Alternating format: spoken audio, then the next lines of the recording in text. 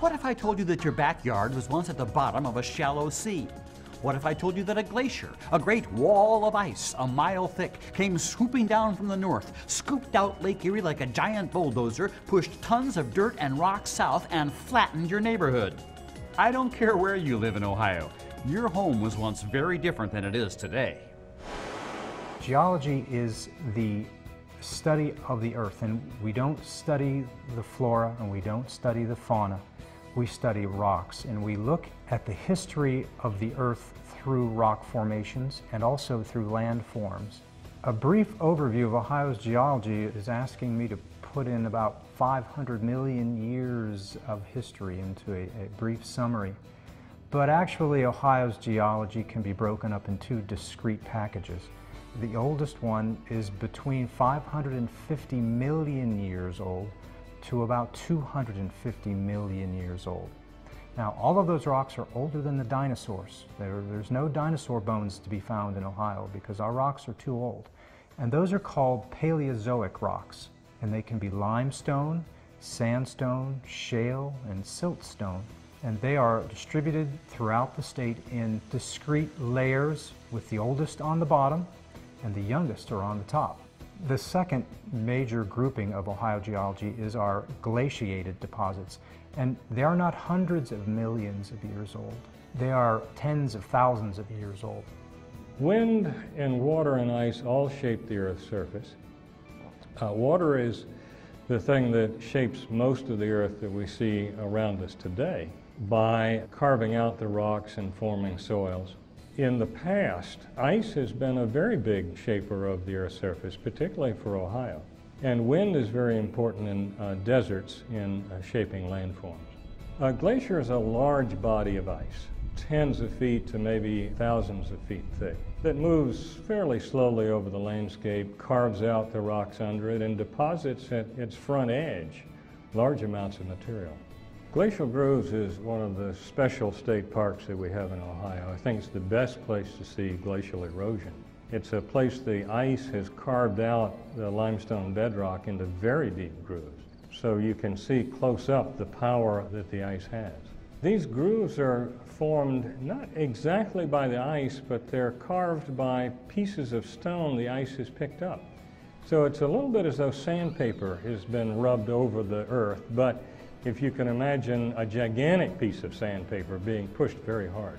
The oldest glaciation that we know about in the state can be about a million years old, and then the last glacier left Ohio about 15,000 years ago. And so we have this tremendous gap in time between the glaciated sediments, which are no more than a million years old, to the Paleozoic sediments, which are the hard bedrock, which go up to 250 million years old. Why that large gap in between those two? Well, Ohio was probably above the water level at that time, and we were undergoing erosion. So the dinosaurs actually did walk around in Ohio at one time, but the evidence of them being there has now eroded away. So, what's the geology like where you live? Is it hilly? Is it flat? Any cliffs, creeks, or gorges around your neighborhood? And what do you think is under the ground where you live? Fossils, caverns, underground streams? Could be. Wind, water, and ice have been carving up Ohio for a heck of a long time. Trust me, Ohio is bursting with geology. The geology of Ohio, you can think of it as a cake, a layer cake. It's horizontal layers that are all stacked on top of each other. As you go from the eastern part of the state, it consists mostly of sandstones and clays and shales and coals. And as you progress westward, the bedrock geology, which is what the hard rocks are, consists mostly of limestones and dolomites, and there's some shales and stuff mixed in there too. And then on top of it all, it's like the icing on the cake is our glacial deposits that were brought down by the glaciers. Those consist of clays and silts and a lot of boulders that sometimes you might find in your backyard. Southwest Ohio is startling to people who are not familiar with it by the steepness of the terrain. And we have some very steep gorges, like at Clifton Gorge. And these are remnants of glacial erosion. not from the ice, but from the water. We had a great deal of water flowing out to the ocean from Cincinnati when the ice melted. Hocking Hills is one of my favorite places to see Ohio geology. It exposes cliffs of Pennsylvania sandstone that have some very nice caves.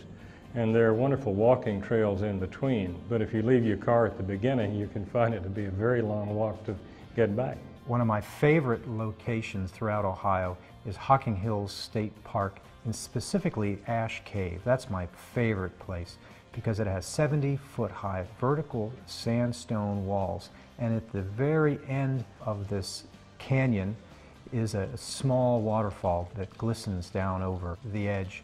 It's just a wonderful, relaxing place to be, and it has, because it's bowl-shaped, it has very unique acoustics. Well, I love caves and caverns in the state, and probably my favorite is Ohio Caverns. It's just a wonderful show cavern located up near Bell Fountain. I find it really interesting to go underground and look at some of the formations, the stalactites and stalagmites, and even the bats I think are interesting underground. So I enjoy caves and caverns. Our state parks are an excellent place to see Ohio's geology, particularly the Hocking Hills region, or areas where there was a lot of rocks exposed. Also, we have excellent natural history museums in the state. For instance, Cincinnati has a wonderful natural history museum, and so does Cleveland. So the residents of the state aren't very far from Ohio's geology. They can just walk out their back door and observe. Picture Ohio. What does it look like? Do you think it will always look just the way it does right now? That would be a no. Geology is all about how things change. Slow change, like erosion, and rapid change, like that. Bam! I'm talking landslides. Landslides in Ohio? Oh yes. The forces of nature are constantly twisting and chewing and crunching up our state. Geology is dynamic. It is constantly moving. Sometimes the changes are very, very slow. We may not see any of these changes in our lifetime, but things are happening. The rivers are transporting sediment. There's soil erosion going on. You may even have landslides in particular areas where the slopes are unstable. Landslides are a big problem in Ohio, particularly in the southwest portion of the state, where we've got rapid erosion in the glacial era producing steep hillsides in conjunction with very soft rocks. And landslide damage in Hamilton County has just been incredible. Matter of fact, Cincinnati is one of the most landslide-prone areas in the country. And there's also areas in eastern Ohio and the hilly part of the state where landslides can be a problem. We're actually lucky in Ohio. We've had very few deaths from landslides or rock falls, which is another common occurrence, where a rock detaches from a ledge and falls. This usually occurs in the springtime when the soil is wet and becomes heavy, and it can no longer stand on a steep hillside, so it slides down. And so we have a lot of destruction going on along those hillsides. People don't build houses on those hillsides because they're not stable. In southeastern Ohio, you can travel up a rural road and commonly find signs of the mass movement of rock down the sides of hills, and those are geology changing. Geology is the study of the earth around you, and it's so interesting. Your whole waking life, you can study geology. All you got to do is observe and think and ask questions and try to find answers.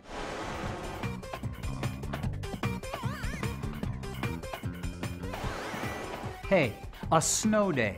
Whoa. What if every day was a snow day in Ohio? Would you mind if every day was a snow day for, say, I don't know, 10,000 years? Well, something like that happened in Ohio about 24,000 years ago. In this corner, the Wisconsinian Glacier. In that corner, the great state of Ohio. When those two came together, they wrestled the land into the shape it has today. The last 2 million years of Earth history contains the Pleistocene epoch. The Pleistocene is known collectively as the Ice Ages, but during that time, there were a series of glacial advances, or advances of an Arctic ice sheet south across North America. And in Ohio, we experienced at least 3 of those glacial advances. The most recent episode, at its maximum extent, approximately 20,000 years ago, is known as the Wisconsinian. Prior to that, the Ohio area was covered by the Illinoisan ice sheet about 250,000 years ago. And about 1 million years ago, we had a pre-Illinoisan ice sheet. A glacier is a perennial sheet of ice covering a landmass, and the way that it operates is it essentially slides over the land. It expands out as snow falls in the northern portions of the glacier, compacts to ice, builds up weight. The ice behaves plastically and essentially crushes itself down and spreads out over the land. Glaciers retreat not by physically moving backwards, but by melting at their extremities as the climate changes. As the climate warms, the front of the glacier melts back over time. Well, when the glaciers melt back, all of this sediment that is carried with them is dumped out and left behind. It just drops out of the ice sheet as the ice sheet melts back. So the evidence of the outwash plain, all of the sediment that has been flowing off the front of the glacier through meltwater, large hill structures are sometimes left behind called moraines that are essentially piles of dirt and gravel bulldozed in front of the glacier and then dumped by these meltwaters. They can also leave a variety of grooves and marks in the underlying bedrock, and glacial lakes as lumps of ice drop off and sink into the earth and melt. So there's a variety of landforms that we can identify with glaciers. A glacial erratic is a rock, a boulder, a cobble that has been carried by the glacier across the land surface and left behind as that glacier has melted back. We identify them as erratics because they have no business being in the area that we find them. So in the Cincinnati region, for instance, where the underlying bedrocks are primarily limestones and shales, we occasionally find at the surface large boulders of granite that have been brought south from the Canadian Shield by the glacier, caught up in the ice, and as the glacier has melted back, these rocks drop out and provide evidence for the past existence of a glacier in our region. What kind of animals lived here if it was nothing but cold all the time? And what the heck were they going to eat? As the giant wall of ice moved south, giant mammals were also on the move.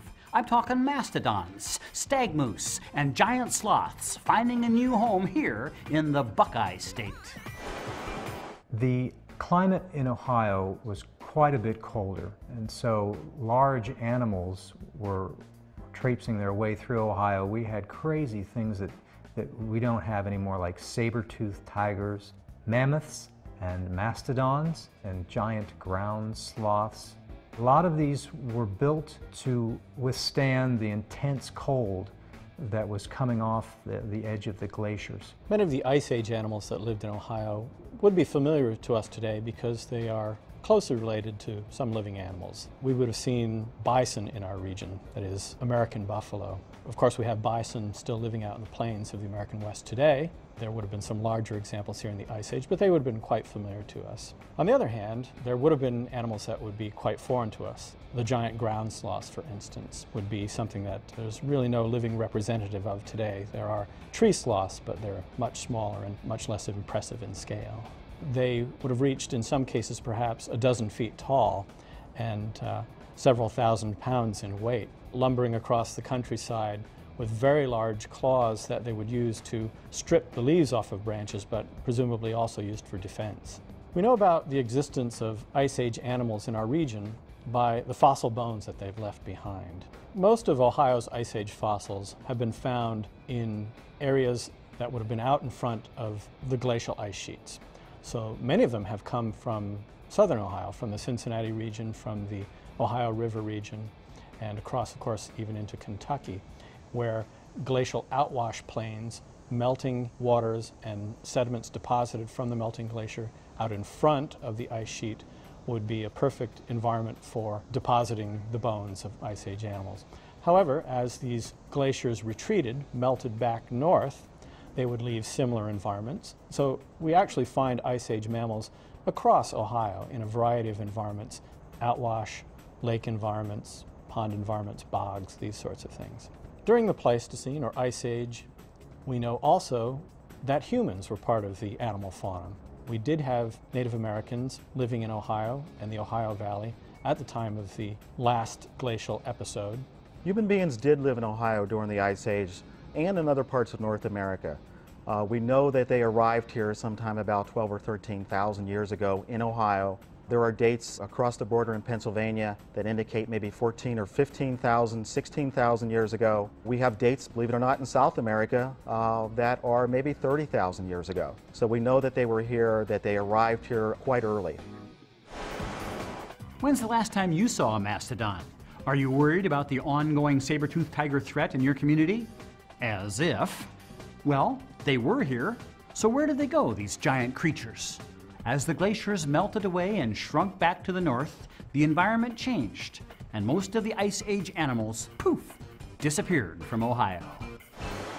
The survivorship of plants and animals is closely related to changes in their natural environment. All of those organisms are very closely adapted to their environment. They have certain survival skills, certain adaptations that allow them to utilize the natural resources of the land.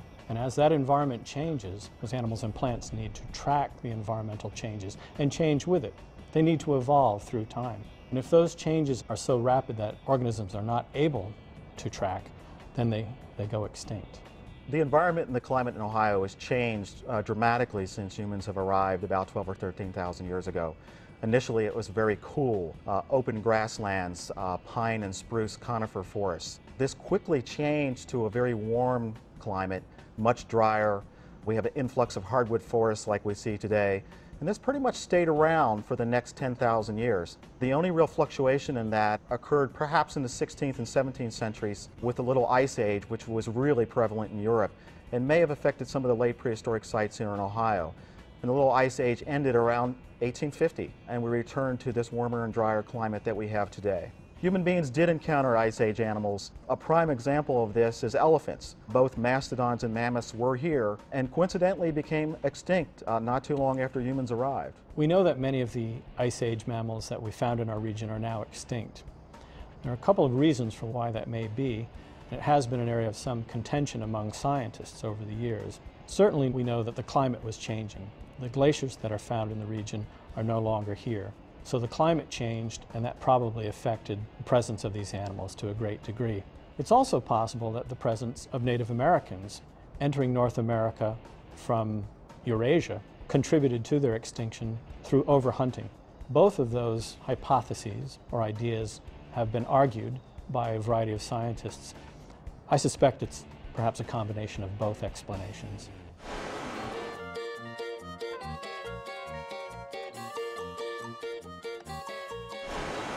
You're in Ohio, right? 500 miles from the nearest seashore, and you find a rock filled with seashells? What? Have you seen these massive mammal skeletons they got in museums, all gigotous and humonguloid? Or little teeny tiny itsy bitsy trilobites? Hey, in Ohio, you want fossils? We got fossils. Fossils are the remains of organisms or traces of organisms that lived in the geologic past and are buried within the Earth's crust. We typically tend to think of fossils as bones or shells, and oftentimes we think of dinosaurs as an example. They can also be the traces of animals, so they're not the actual body, but the remnants of their behavior, much like dinosaur footprints. The rocks in Ohio are a very diverse age, which means that we can find a lot of different kinds of fossils in Ohio. The rocks that we have here are from about 450 to about 250 million years across Ohio.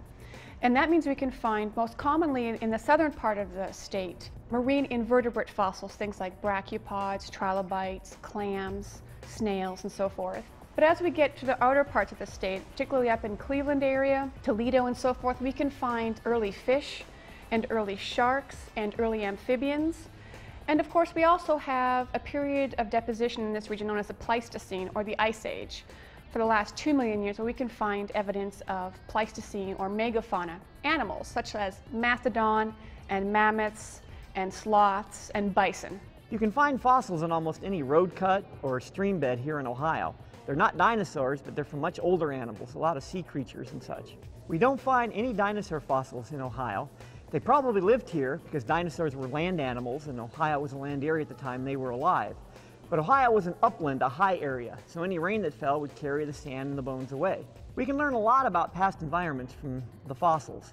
They tell us whether it was an ocean or a land, if it was cold or warm, high altitude or low. For instance, if you go and find in your backyard clams and brachiopods and trilobites like you might find in southwestern Ohio, you would see that this was a marine environment. These are the kinds of animals that live in the ocean today. My favorite type of fossils are trilobites. They are extinct arthropods, somewhat related to horseshoe crabs if you had to pick an animal that was alive today. Of course, they went extinct 250 million years ago. Not everything you find as a fossil you're going to find as a living animal today. That's because some of the animals are extinct, which just means they're all dead. Over 99% of all life that's ever lived on Earth has gone extinct. Extinction is a natural process. It's part of ending the lifespan of a species, which tends to be about 2 million years in duration in the fossil record. So as environments change and organisms fail to adapt to those environments, species will tend to go extinct. Although that sounds like bad news, the best part is that these extinct animals have left their descendants around for us today. And these descendants are the plants and animals that we know that make up our modern ecosystems. I know what you're thinking. Oh, right, fossils in my neighborhood? And even if there were fossils in my neighborhood, where am I going to find a bulldozer to dig them up? Hello? You don't need a bulldozer to find fossils. In fact, it's way easy to find fossils in Ohio.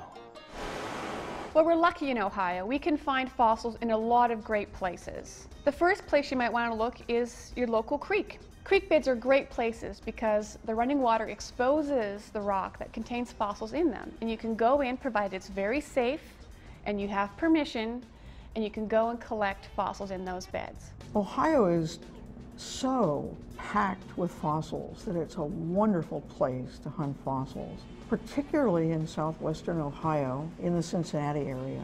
The Ordovician rocks that are exposed in that area have attracted people from all over the world to study the fossils. The fossils roll out of the hillsides and out of the creeks. We do have great parks where we can collect fossils. A couple of examples would be the Trammell Fossil Park, just north of Cincinnati, Caesars Creek Spillway Fossil Park, as well as the Hansen Fossil Site in northern Ohio.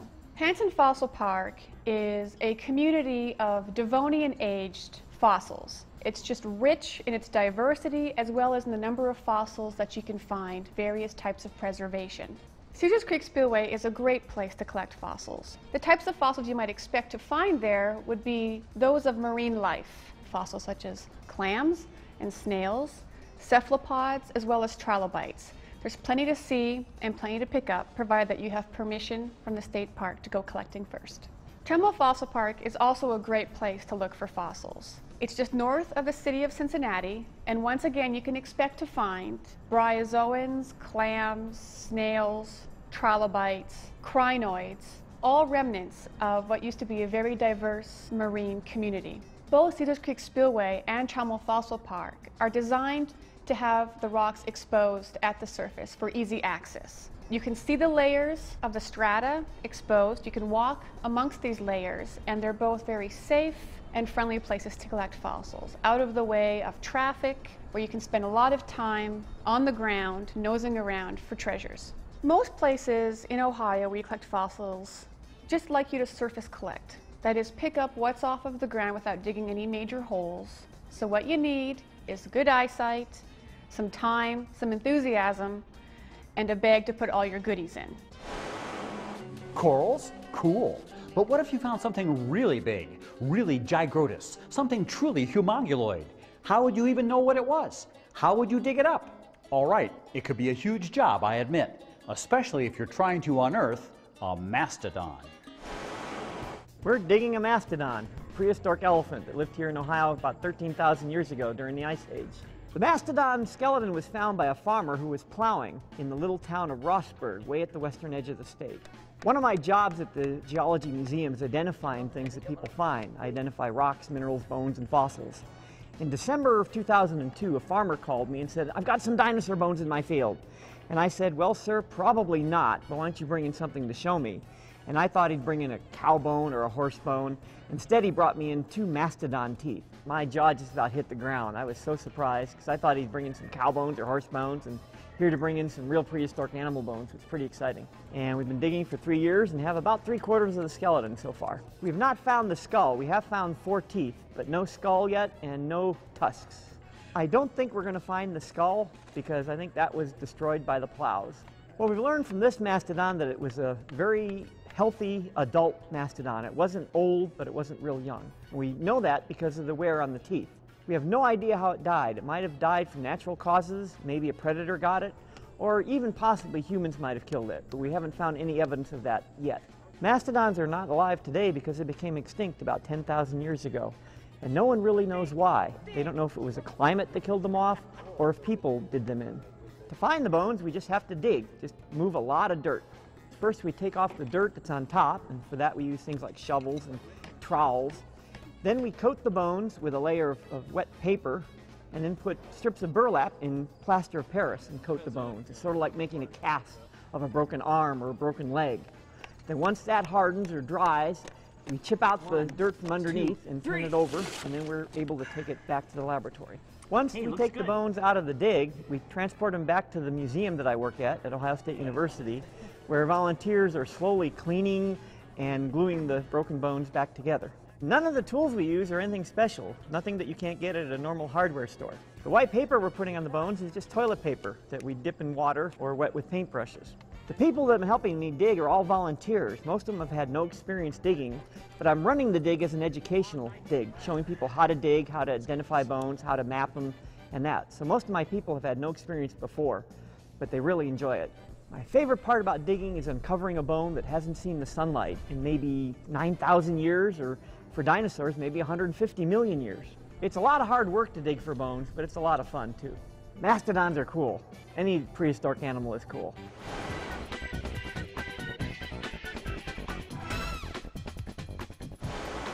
Who were the first humans to live in Ohio? And don't tell me it was your great-grandpa. Ever since humans started wandering the earth, they've been looking for places where they could find fertile soil, water, and food. Would that be for here or to go? When and if they could find these resources, and a few others, hey, they settled. Geology in the state of Ohio has a lot to do with where people live and where they do not live.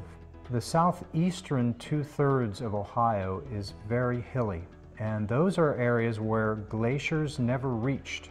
The northern and western two-thirds of Ohio is relatively flat, and believe it or not, about 95% of Ohio's population lives on glaciated sediment, and only the remaining 5% or so live in unglaciated Ohio. So where the glaciers were and where they were not 15,000 years ago has a lot to do with where people live in the state of Ohio.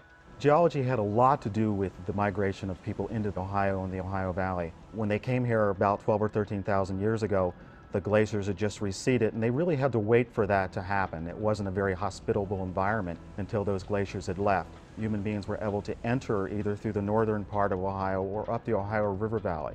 Earthworks have a lot to do with Ohio geology. There are two major types of earthworks. The first is the ones that exist on these hilltops, where they enclose ridgetops usually above streams. Fort Ancient in Warren County, Ohio is a prime example of that. Serpent Mound is a hilltop site. It's on this dolomite ridge in Adams County that sticks out over the Brush Creek Valley. But there's another oddity to it as well. It sits near the center of a crypto explosion, which was caused probably by a comet or a meteorite, and has sort of defined this enormous bowl in the landscape. So Serpent Mound sits right on the edge of that. The other major type is these lowland ones, the ones that are in the valleys. These are the geometric earthworks, these enormous things with circles and squares and octagons. And these were placed in these outwash terraces that were left by the glaciers, and really they had to put them there because that's the only place where they had sizable flat land to put these enormous structures. Sipe Mound is an enormous mound. It is another one of these outwash valleys. Paint Creek Valley near Chillicothe is another glacial outwash valley where all this stuff that was being flown out of the glaciers widened this stream, made these big flat terraces, and that's where the Sipe earthworks and the Sipe Mound exist today. These first humans in Ohio, what good did they get out of the resources they found here? Did they leave anything behind to show us that they really did live here? Ever since the first Native Americans moved into the Ohio area, humans have gotten a lot of good out of the resources hidden in this state's geology. Native Americans utilized Ohio geology in really a couple of different ways.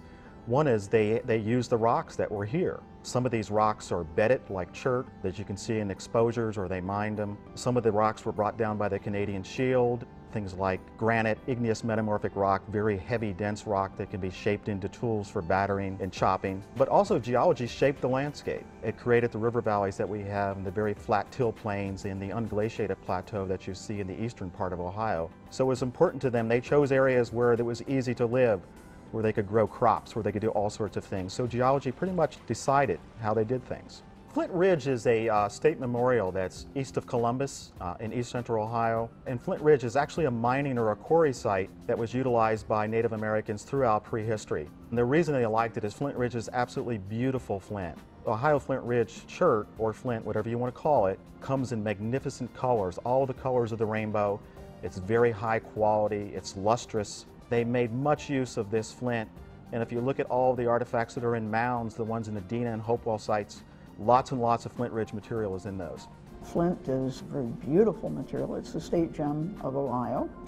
And the pioneers used that as burr stones and millstones and sharpening stones. And so it's a very useful material. The early settlers, they needed the natural resources that geology provides, such as coal, the early iron ore. There was actually iron ore, some low-grade iron ore they could use to make nails and different things out of iron. Natural salt deposits that they could use. They could boil down and get the salt to feed to their animals and other things like that that they need salt for. There was natural resources available in a lot of these places along rivers, which were natural transportation corridors that the settlers could use in their day-to-day lives. One of the major building projects early in the state was the building of the canals. The Miami and Erie Canal, which connected Cincinnati and Toledo. The Ohio and Erie Canal connected Portsmouth with Cleveland. They used a lot of the local sandstones, at least in eastern Ohio, for the Ohio and Erie Canal. And then in western Ohio, they used limestone to build the locks. Those are very important ways for the early settlers, the early farmers, and even early manufacturers to get their goods to market. Does anybody really use geology today? I mean, like normal people? Does it really have anything to do with our everyday lives? That would be a yes. From the places we live, to the fuel we burn, to the food we eat, good things come to us every day from Ohio's geologic resources. The geology in Ohio does have an impact on the way people live in Ohio today. If you look at the physiographic regions of the state, which are a direct result of glaciation and geology, we see these open flat till plains in the western part of Ohio and the central part, and that's traditionally farming. It's open area. In the eastern part of the Ohio, which is unglaciated, you see mostly timber and mining industry today. It's really not that great for farming. So it does decide pretty much what people do for a living and the way that they live. The major manufacturing regions of Ohio have been traditionally located near the resources and near the corridors of transportation. And so the rivers, the Ohio River, as a source of transportation, has helped to focus industrial pursuits. Lake Erie as well. Waterways are very important.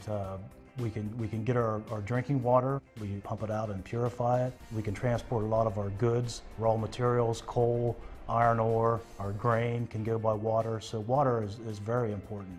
In Ohio, the geology has given us rich mineral materials.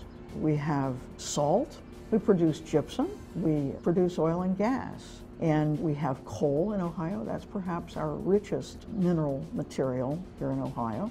We produce building stone or dimensional stone. Examples of the usage, the early usage of building stone can be seen in the lighthouse at Marblehead Point in northern Ohio. And that was constructed from local limestone. And the building stone that was quarried there was later used to build the Empire State Building.